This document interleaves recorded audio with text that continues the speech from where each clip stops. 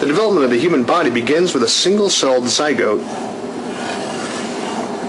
It begins to divide roughly 30 hours after fertilization. It divides into 2 cells, then 4, and so on, without really gaining any extra size. So after a few divisions, we're left with a big ball of cells that's referred to as a morula. Now, as these cells keep dividing, they eventually run out of room to get nutrition from the surface. So they're going to have a cavity that forms inside, and that's going to be called the Blastocyst Cavity. And we'll take a look at that by taking a cross-section through the morula.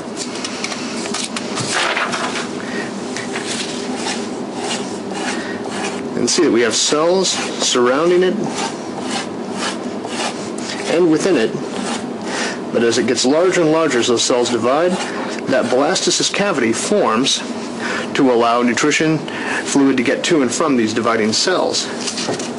So at this point, instead of a morula, this is now known as a blastocyst, and this is the blastocyst cavity. Now, as division keeps happening, the blastocyst cavity gets larger and larger.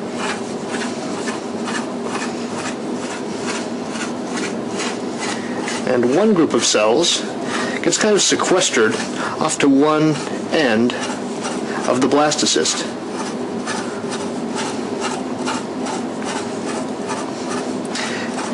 And the very appropriately named grouping of these cells is that you have an inner cell mass, shown right here, and an outer cell mass, which is making up the periphery. Now, the outer cell mass is going to form the placenta and other related structures. We're going to kind of ignore that for the time being and focus on the inner cell mass, because this is the structure that's actually going to form the embryo and eventually the fetus.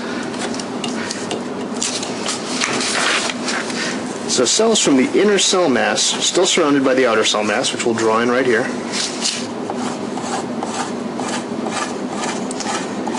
begin to subdivide a little bit. So we have cells that are still in contact with the blastocyst cavity, but the cells that are kind of sequestered away from it get very tall. And these cells, these tall cells, are known as the epiblast, right here in blue. And the cells that are in contact with the blastocyst cavity are known as the hypoblast cells. Now, important thing about these epiblast cells, these will be what forms the actual embryo. These hypoblast cells, despite being part of the inner cell mass, don't really contribute anything to the mature human being. Now we move just a little further down, and because all these cells are still dividing and all this diffusion is taking place, we need to have another cavity to supply those epiblast cells. So in addition to that early blastocyst cavity, in contact with the hypoblast cells, and I'm drawing in right here. And by the way, this whole area is now known as the primitive yolk sac. Magically changes names for no good reason. We have the tall epiblast cells, and as I said before, they have their own cavity. And this cavity, shown right here, is referred to as the amnion. And the amnion, despite its location right now, will eventually surround and completely encompass the developing embryo and fetus all the way up until birth. Now, what we're going to do to follow up from here is take a section right through, take the lid off the amnion, so we're looking down on those hypoblast cells, and we'll follow the next step along the way, which is called gastrulation. We've gone through the point of looking at the formation of the bilaminar embryo, which is the group name for these epiblast cells in blue and the hypoblast cells in orange, and just above them we have the amniotic cavity that we sliced open. And if we were to look down, taking the lid off of that, what we'd see is kind of an elongated little disc of epiblast cells. And as I said before, these are the cells that are actually going to form really all the structures of the developing human. And we color it in blue because that's the kind of color scheme we're going to keep in place for the next series of steps. Now what happens next is this process called gastrulation. And a lot of developmental biologists joke that this is the most important thing that ever happens to you in your life, because we go from a sheet to a series of 3 cell layers and then into a series of tubes that form our actual mature body. And the first thing that happens is a little strip appears on the caudal end or the tail end of the developing embryo called the primitive streak. And at the very tip of that, there's an area called the primitive pit, and an important signaling area just ahead of that called the primitive node. This is the place where gastrulation happens, and it's very difficult to visualize this in 2 dimensions, so what we're going to do is take a little bit of Play-Doh here. We have the epiblast disc above, hypoblast disc below, but since that hypoblast doesn't really contribute to the mature embryo, we're going to peel that away for the moment and make a primitive streak right there. Now, what's going on at this point is the primitive streak isn't just a gap.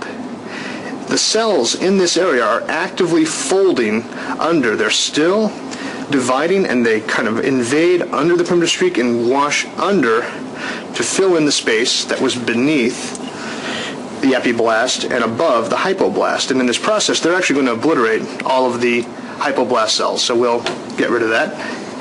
As they roll under, they're going to form a new layer, 2 new layers actually, that are being called the Endoderm and the Mesoderm.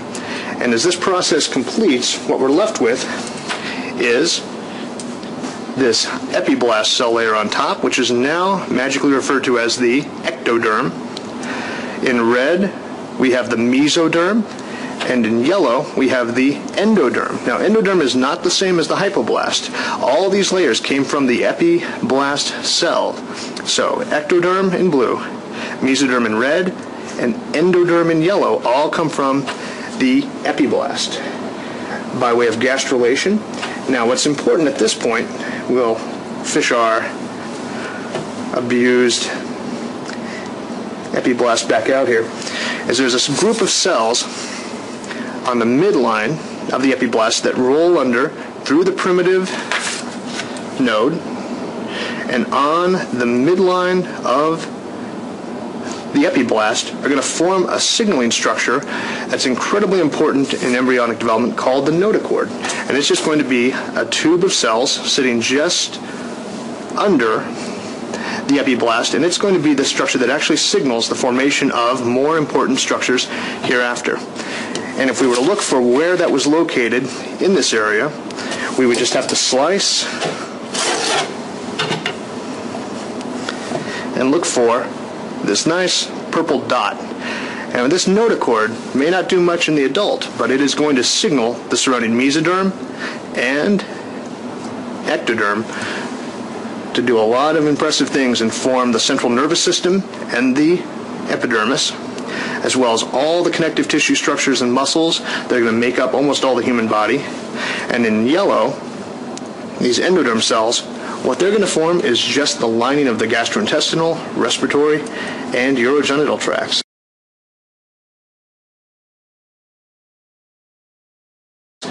Alright, now as we talked about before, we've gotten to the point of the trilaminar embryo, ectoderm, mesoderm, and endoderm, blue, red, yellow, all kind of controlled by the signals that are coming off the little purple notochord that's located right here. What's going to happen, one of the first and major events that the notochord signals, is an involution of the ectoderm to form the neural tube. And the neural tube is going to form all of the central nervous system. Now we're going to take this as an isolated piece of ectoderm to demonstrate what happens. The first thing that happens is just above the notochord, the ectoderm thickens and forms a little fold on the midline and 2 protuberances right here. So we have a neural groove right on the midline, and then we have 2 neural folds on either side. These continue to approach one another until they actually zip together all the way down, leaving this little piece kind of hanging out in the mesoderm. So it's actually invaded the mesoderm. So what we'll do is just pinch those together, and this is happening all along the length of the developing embryo. And now it's time for one more cut, because that neural tube actually fully disassociates from the rest of the ectoderm, and the rest of the ectoderm seals itself back together up above, and this is going to form the epidermis thereafter. So a nice little sheet there, and below it we've got what you can squint and approximate to be a tube. And we have a better picture of that right here. So we'll take a nice little section of this right here and hopefully see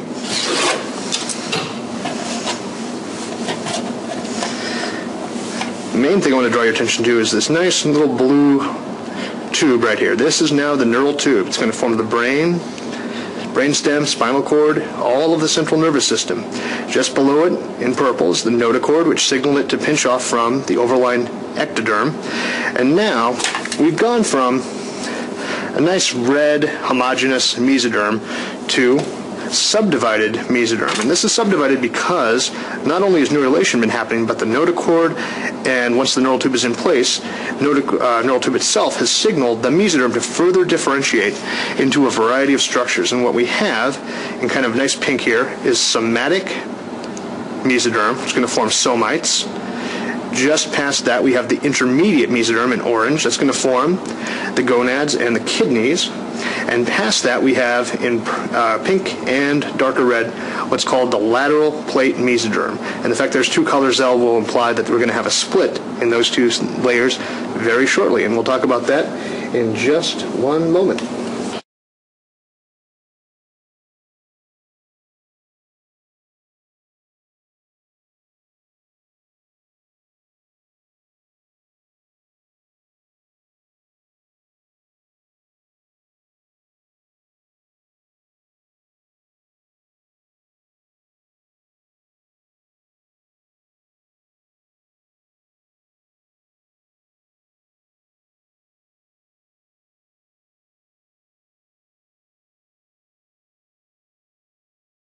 So last time we talked about how, under the influence of the notochord, we formed the neural tube, the true ectoderm, which is going to form the dermis, and then endoderm below, and the segregation of the different parts of the mesoderm into the somatic, intermediate, and lateral plate mesoderm. Now, this is the point where we actually take these layers, these flat layers, and form a series of tubes. And if you want to look at the human body as a series of tubes, you wouldn't be far wrong. And the way this happens is that between two layers of this lateral plate mesoderm, we start to get little spaces that develop. And these little spaces are called intra-embryonic coelom, or cavities, and they get larger and larger until they really and truly separate the lateral plate mesoderm into two portions. The portion that's going to be in contact with this yellow section down here, the endoderm, this whole assemblage is now referred to as the visceral or splanchnic lateral plate mesoderm. And what it's going to do is fold on itself and create the gut tube and all the connective tissue and smooth muscle that surrounds the gut tube. So let's do that. And in order to make it work, we are going to have to squish it up a little bit. So bear with me while we start folding all of this into one tube that zips together anteriorly. And the zipping together anteriorly is what completes the entire gut tube, lined by endoderm in yellow, and in red, the supporting structures that are going to supply it. So connective tissue, smooth muscle, all the vessels that are going to supply that area, and eventually this peels off so much that it's only left connected to the body wall by a thin strip of mesoderm called a mesentery. So we're going to fold this in and out of the way just a bit. Sorry, it gets a little ugly. Better idea. So that we're left with the gut tube hanging out ventral to the notochord. And now the same process is going to happen with this layer that's in contact with the ectoderm. This layer is called the somatic or parietal lateral plate mesoderm, and it is going to fold anteriorly just like the visceral layer did. But as it does so, it's going to get longer, and it's going to wrap all the way around and surround not only the gut tube, but make a cavity within the body. To make that happen, let's squish it out just a little bit.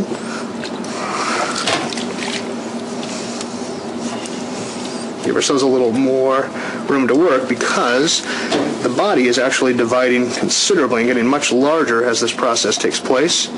And this little manta ray looking thing is going to approach ventrally, surrounding the gut tube, and form the anterior body wall right there. And that zipping together is what forms the thoracic body, the thoracic cage, the abdominal body wall, and most of the pelvis anteriorly. So that's how we wind up with a human body that's a series of tubes. We've got the neural tube, the gut tube, and if you want to think of the somatic body as a tube, you wouldn't be far wrong.